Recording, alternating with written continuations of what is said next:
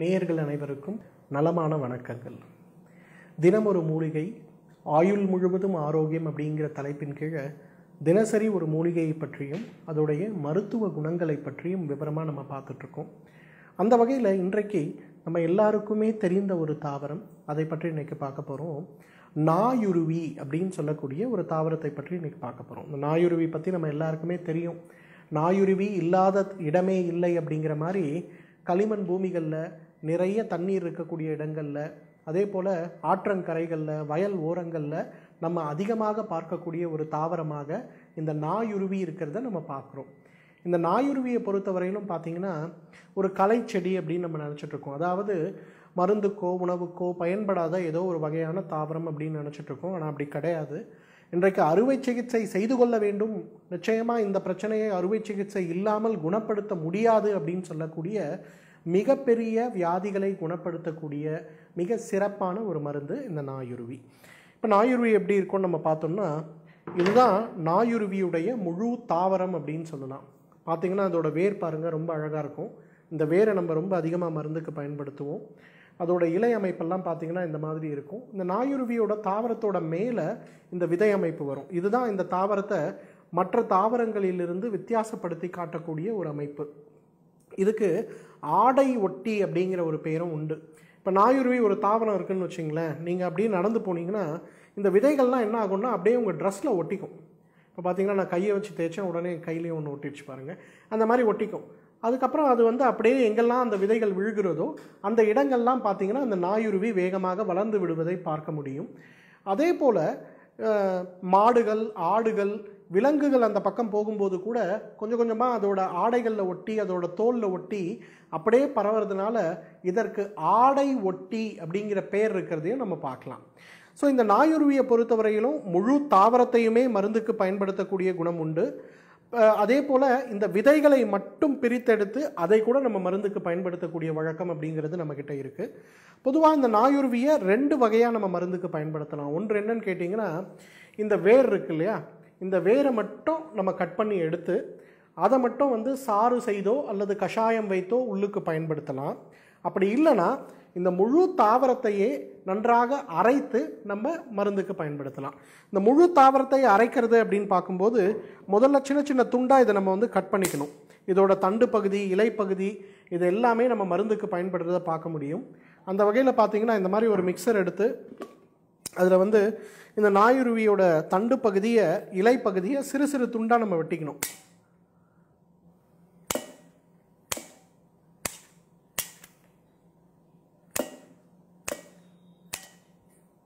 இதோட விதைகளை கூட நம்ம பச்சையாக சாப்பிட்லாம், எந்த பாதிப்பும் நமக்கு கிடையாது.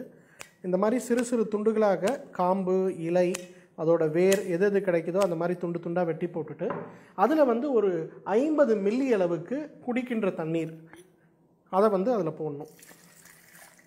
போட்டுட்டோம். இதை நம்ம நல்லா ஒரு மிக்சரில் மூடி இதை நன்றாக அரைக்கணும். பார்த்தீங்கன்னா ஒரு நிமிடத்திற்கு இதை நல்லா அரைக்கணும். ஏன்னா இப்போ பார்த்தீங்கன்னா இது நல்லா அரைஞ்சி இதில் இருக்கக்கூடிய சாறு அப்படிங்கிறது முழுமையாக இறங்கி விட்டது. பார்த்தீங்கன்னா பச்சை கலந்த சாறு நமக்கு கிடச்சிருக்கிறத பார்க்குறோம். வெறும் அந்த தண்ணீரை மட்டும் இந்த மாதிரி நமக்கு தண்ணீராக கிடைக்கும். அதை எடுத்துட்டு ஒரு 5 நிமிடம் அதை நல்லா தெளிய வைக்கணும். தெளிய வைத்துட்டு அந்த ஒரு சாறை காலை ஒரு வேளை, இரவு ஒரு வேளை, உணவுக்கு முன்பு அப்படிங்கிற மாதிரி மருந்தாக நம்ம பயன்படுத்தலாம். இது முதல் முறை. இரண்டாவது, நான் சொன்ன மாதிரி இந்த வேரை மட்டும் நம்ம என்ன பண்ணலான்னா இந்த மாதிரி கட் பண்ணணும். இந்த வேரை கட் பண்ணிட்டோம். கட் பண்ணி இருக்கக்கூடிய இந்த வேரை அகெயின் சிறு சிறு துண்டுகளாக வெட்டிக்கணும். ஒரு தாவரம் நம்ம எடுத்தோம்னா அதோட வேர் கிட்டத்தட்ட நமக்கு ஒரு 25 கிராம் வரையிலும் கிடைக்கும். அதை 5 வேளை கஷாயத்துக்கு நம்ம உபயோகப்படுத்தலாம். இந்த மாதிரி வேரை சிறு சிறு துண்டுகளாக நறுக்கிட்டு அதை என்ன பண்ணணும்னா இந்த மாதிரி தண்ணீர் ஒரு 100 மில்லி எடுத்து அதில் இந்த வேரில் போட்டு அந்த தண்ணீர் 100 மில்லியில் இருக்கக்கூடிய தண்ணீர் 50 மில்லியாக குறைகின்ற வரை அதை நன்றாக நம்ம கொதிக்க வைக்கணும்.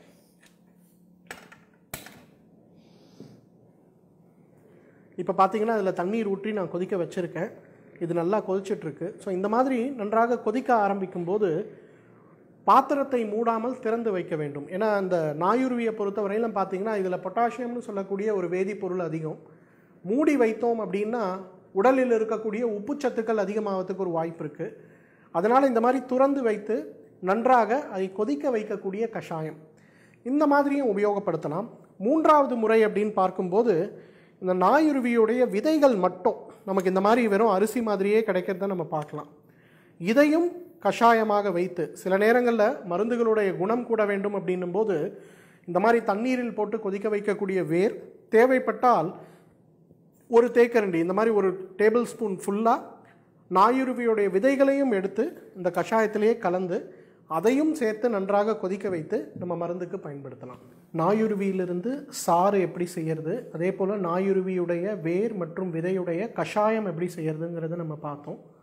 இதை எதற்கெல்லாம் சாப்பிட்லாம், எப்படி இதை உபயோகப்படுத்தும் போது உடல் ரொம்ப ஆரோக்கியமான ஒரு நிலைமையில் இருக்கும் அப்படிங்கிறத பற்றி நம்ம இப்போ பார்க்கலாம். பொதுவாக பார்த்திங்கன்னா பெண்களுக்கு ஏற்படக்கூடிய மிக பெரிய பிரச்சனைகள் அப்படின்னு வரும்போது, குறிப்பாக இந்த மெனோபாஸ்ன்னு சொல்லக்கூடிய அந்த ஒரு நேரம் முடியும் போது பார்த்திங்கன்னா நிறைய பெண்களுக்கு இந்த ப்ரீ அண்ட் போஸ்ட் மெனோபாசல் சிண்ட்ரோம்ங்கிற பிரச்சனைகள் ஏற்படும். உதிரப்போக்கு அதிகமாக இருப்பது, அடிவயிறில் ரொம்ப கனம் தெரியறது, கொஞ்சம் அதிகமாக வேலை செஞ்சால் கூட மாதவிலக்கு இல்லாத நாட்களிலும் உதிரப்போக்கு ஏற்படுவது, சில நேரங்களில் பார்த்திங்கன்னா மனதளவில் உடல் அளவில் கடுமையான சோர்வு இருப்பது, கை கால்களில் மாலை நேரங்களில் பெரிய அளவில் வீக்கம் ஏற்படுவது, முகத்துடைய அமைப்பு மாறுவது, வயிறு பகுதி, பிட்டப்பகுதி, தொடைப்பகுதிகளில் மிக அதிகமான அளவு உடல் எடை அதிகமாவது, இந்த மாதிரி நிறைய பிரச்சனைகள் ஏற்படுவதை நம்ம பார்க்க முடியும். ஸோ இந்த பிரச்சனைகளுக்காக இன்று அளிக்கக்கூடிய ஹார்மோன் ரீப்ளேஸ்மெண்ட் தெரப்பி மிகப்பெரிய அளவில் உதவி செய்கிறத நம்ம பார்க்க முடியறதில்ல.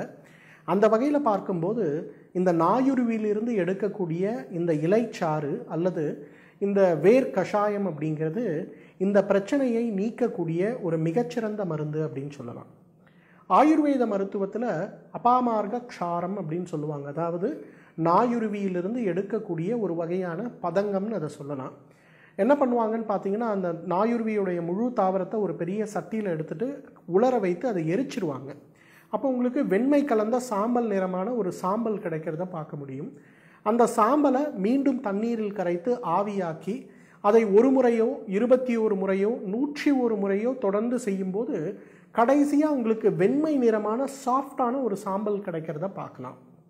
இதற்கு அபாமார்க க்ஷாரம் அப்படின்னு பேர். இந்த அபாமார்க க்ஷாரம் அப்படிங்கிறது இன்றைக்கு பெரும்பாலும் அறுவை சிகிச்சை தேவைப்படுகின்ற வியாதிகளை அறுவை சிகிச்சை இல்லாமலே குணமாக்கக்கூடிய மருந்துன்னு சொல்லலாம். முதலாவது பார்த்தீங்கன்னா உள்நாக்கு வளர்ச்சின்னு சொல்லக்கூடிய டான்சிலைட்டிஸ் சம்பந்தப்பட்ட பிரச்சனை. இந்த டான்சிலைட்டிஸ் சம்பந்தப்பட்ட பிரச்சனை ஏற்படும் போது பெரும்பாலும் இன்றைக்கு குழந்தைகளுக்கு அறுவை சிகிச்சை செய்தே தீர வேண்டும் அப்படிங்கிற ஒரு நிர்பந்தம் ஏற்படுத்தப்படுவது நம்ம பார்க்கக்கூடிய ஒன்று. அப்போ எப்படி அறுவை சிகிச்சை இல்லாமல் அதை குணப்படுத்துவது பார்த்தீங்கன்னா இந்த அபாமார்க்கத்திலிருந்து எடுக்கக்கூடிய அல்லது நாயுருவியிலிருந்து எடுக்கக்கூடிய அந்த ஒரு சாம்பல் ஒரே ஒரு சிட்டிகை எடுத்து ஒரு துளி தேன் அதில் கலந்து அந்த உள்நாக்கு மேலே அந்த குழந்தைகளுக்கு லேசாக பூசி விடுங்க. ஒரு வார காலம் இதை செய்து பாருங்கள். அந்த உள்நாக்கு மீண்டும் நார்மலுக்கு வரதையும் டான்சிலைட்டிஸ் அண்ட் அடினாய்ட்ஸ்ன்னு சொல்லக்கூடிய பிரச்சனைகள் இல்லாமலேயே மறைந்து போகிறதையும் நம்ம பார்க்க முடியும். இரண்டாவது, தொண்டையில் அடிக்கடி வறண்டு போய் இருமல் ஏற்படுகின்ற பிரச்சனை. இந்த வறண்டு போகின்ற இருமல் சம்பந்தப்பட்ட பிரச்சனைகள் ஏற்படும் போது நமக்கு நாள் ஆக ஆக அலர்ஜிக் காஃப் சம்பந்தப்பட்ட அலர்ஜி சம்பந்தப்பட்ட மருந்துகளை உட்கொள்வதே பெரிய வேதனையாக இருக்கிறத நம்ம பார்க்க முடியும். அந்த வேதனைகளை குறைத்து இந்த அலர்ஜிக் காஃப் சம்பந்தப்பட்ட பிரச்சனைகளை நீக்குவதற்கு இந்த நாயுருவியிலிருந்து நம்ம செய்த இந்த ஒரு சாறு ஒரு மிகச்சிறந்த மருந்து. நான் சொன்ன மாதிரி ஒரு கிளை எடுங்க, நாயுருவி தாவரத்தில் சிறு சிறு துண்டுகளாக வெட்டுங்க, ஒரு 100 மில்லி தண்ணீர் போடுங்க, இதை போடுங்க, மிக்சரில் போட்டு நல்லா ஒரு 5 நிமிஷம் அரைங்க. அப்புறம் ஒரு துணி போட்டு அதில் இந்த சாறை போட்டு பிழிந்து எடுக்கக்கூடிய அந்த ஒரு சாறு, இதை காலையில் ஒரு வேளை ஒரு தேக்கரண்டி தேன் கலந்து சாப்பிட்டு வந்தாலே அலர்ஜியினால் ஏற்படக்கூடிய அந்த இருமல் முழுமையாக மறைந்து போகிறத நம்ம பார்க்க முடியும். அதே போல் பார்த்தீங்கன்னா ஒருவேளை அந்த சாறு குடிப்பது ரொம்ப சிரமமாக இருக்குன்னு நம்ம நினச்சோன்னா ஒரு மூலிகை தேநீராக நான் சொன்ன மாதிரி 100 மில்லி தண்ணீருக்கு ஒரு 5 கிராம் அளவுக்கு வேரை இட்டு ஒரு 5 கிராம் அளவுக்கு நாயுருவியுடைய விதைகளை இட்டு கொதிக்க வைத்து எடுக்கக்கூடிய அந்த ஒரு கஷாயம், அதை காலை ஒரு வேளை இரவு ஒரு வேளைங்கிற மாதிரி அதே மாதிரி தேன் கலந்து சாப்பிட்டாலே இந்த வறட்டு இருமல் சம்பந்தப்பட்ட பிரச்சனைகள் முழுமையாக மாறுவதை பார்க்க முடியும். நம்ம ஆயுர்வேத மருத்துவத்தில் குண்மம்னு ஒன்று சொல்லுவோம். குண்மம் அப்படின்னா கட்டின்னு அர்த்தம். ஆனால் நேரடியாக இல்லைனாலும் நிறைய பேருக்கு பார்த்தீங்கன்னா, குறிப்பாக பெண்களுக்கு வயிற்றுக்குள்ளே ஏதோ ஒன்று எலி ஓடுற மாதிரி இருக்கும். இங்கே எப்படி பிடிக்கும், இந்த பக்கம் பிடிக்கும், இந்த பக்கம் பிடிக்கும், தொட்டு பார்த்தா உள்ளே ஏதோ கட்டி மாதிரி இருக்க மாதிரி தோணும். ஆனால் ஸ்கேன் பண்ணி பார்த்தாலோ அல்லது பரிசோதனைகள் பண்ணி பார்த்தாலோ ஒன்றுமே ஃபீல் ஆகாது. இதற்கு குல்மம் அப்படின்னு பேர். இந்த குல்மம் வரும்போது பசி மிக குறைவாக இருக்கும், உணவுகள் சாப்பிட முடியாது, வயிறு உப்பசம் அதிகமாக இருக்கும், மலச்சிக்கல் இருக்கும், இல்லை ஒரு நாளைக்கு 10 முறை கேஸ் வர மாதிரி இருக்கும், போனால் உடனே மோஷன் வர மாதிரி ஆகும், மோஷன் கண்ட்ரோல் பண்ண முடியாது, யூரின் கண்ட்ரோல் பண்ண முடியாது. இந்த மாதிரி பிரச்சனைகள் மிக அதிகமாக ஏற்படுவதை பார்க்க முடியும். இந்த மாதிரி ஏற்படுகின்ற பிரச்சனைகளை குறைக்கக்கூடிய ஒரு மிகச்சிறந்த மருந்து இந்த நாயுருவியுடைய வேர் சேர்த்து நம்ம செய்யக்கூடிய கஷாயம். ஸோ 100 மில்லி தண்ணீர், 10 கிராம் அல்லது 5 கிராம் அளவுக்கு வேர் அல்லது 5 கிராம் அளவுக்கு விதை, இதை நல்லா கொதிக்க வைக்கிறோம். 50 மில்லியாக குறைக்கிறோம். வடிகட்டி எடுக்கக்கூடிய அதை காலை ஒரு வேளை இரவு ஒரு வேளை. சர்க்கரை நோய் இருப்பவர்கள் எதுவும் கலக்கக்கூடாது. சர்க்கரை நோய் இல்லாதவர்கள் வேணால் கொஞ்சம் தேன் கலந்து சாப்பிட்லாம். பெண்களுக்கு ஏற்படக்கூடிய கருப்பை கட்டிகள் அப்படிங்கிறது இன்றைக்கு மிகப்பெரிய சவாலாக இருக்கக்கூடிய ஒரு பிரச்சனை. 100-ல் குறைந்தது 60 பெண்களாவது இந்த கருப்பை கட்டிகளுக்காக அறுவை சிகிச்சை செய்து கருப்பையை எடுக்க வேண்டிய ஒரு தேவை ஏற்படுறதை பார்க்குறோம். ஆனால் கருப்பை எடுத்த பிறகு அவர்களுக்கு உடல் எடை, உடல் எலும்புகளில் உள்ள பலவீனம், தைராய்டு குறைபாடுகள், மன அழுத்தம், மனச்சோர்வுன்னு ஏகப்பட்ட பிரச்சனைகள், சில நேரங்களில் தைராய்டு சம்பந்தப்பட்ட பிரச்சனைகள், சர்க்கரை நோய், இரத்த அழுத்தம், இது சம்பந்தப்பட்ட பிரச்சனைகளும் ஏற்படுறதை பார்க்குறோம். அப்போ அறுவை சிகிச்சை இல்லாமல் எவ்வாறு கருப்பை கட்டிகளை குணப்படுத்த முடியும், ஃபைப்ராய்ட்ஸை குணப்படுத்த முடியும் அப்படின்னு பார்த்தோம்னா, அதற்கு இந்த நாயுருவியிலிருந்து எடுக்கக்கூடிய அந்த சாம்பல் ஒரு மிகச்சிறந்த மருந்து.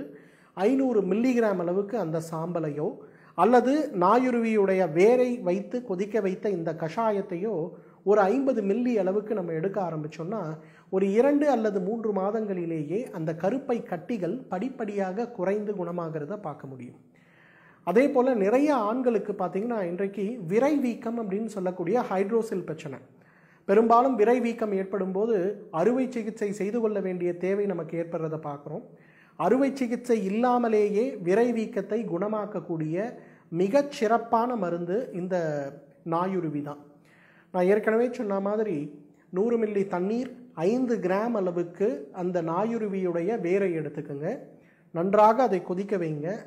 இந்த விரை வீக்கத்திற்காக சாப்பிடும்போது நாயுருவி விதை சேர்க்கக்கூடாது. 100 மில்லி தண்ணீர், 5 கிராம் அளவுக்கு நாயுருவியுடைய வேர், கொதிக்க வைங்க. 50 மில்லியாக குறைங்க, வடிகட்டுங்க. காலை ஒரு முறை உணவுக்கு முன்பு, இரவு ஒரு முறை உணவுக்கு முன்பு மாதிரி எடுத்து அதில் ஒரு தேக்கரண்டி உள்ளுக்கு சாப்பிடக்கூடிய விளக்கெண்ணெயை நல்லா கலந்துருங்க. இதை 2 வேளை அப்படிங்கிற மாதிரி அல்லது இரவு படுப்பதற்கு முன்பு ஒரு வேளை அப்படிங்கிற மாதிரி நம்ம சாப்பிட ஆரம்பித்தா கூட நமக்கு ஒரு 3 மாத காலத்திலேயே அந்த விரை வீக்கம் குறைந்து குணமாகிறத நம்ம பார்க்க முடியும். அதே போல் இன்றைக்கு நிறைய பேருக்கு குடல் இறக்கம்னு சொல்லக்கூடிய ஹெர்னியா சம்பந்தப்பட்ட கோளாறுகள் இருக்கிறத பார்க்குறோம். அந்த ஹெர்னியா சம்பந்தப்பட்ட கோளாறுகள் இருக்கும்போது நமக்கு பெரும்பாலும் அறுவை சிகிச்சை பரிந்துரைக்கப்படுகிறது. ஆனால் அறுவை சிகிச்சை செய்த பிறகு மீண்டும் ஹெர்னியா ஏற்படுகின்ற ஒரு துரதிர்ஷ்டம் இன்றைக்கு நிறைய பேருக்கு இருக்கிறத நம்ம பார்க்குறோம்.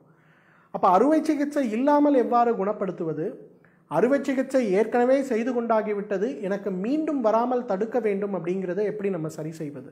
ஸோ இந்த ரெண்டுக்குமே பார்த்தீங்கன்னா நாயுருவியுடைய வேரிலிருந்து எடுக்கக்கூடிய அந்த ஒரு கஷாயம் ஒரு மிகச்சிறந்த மருந்து.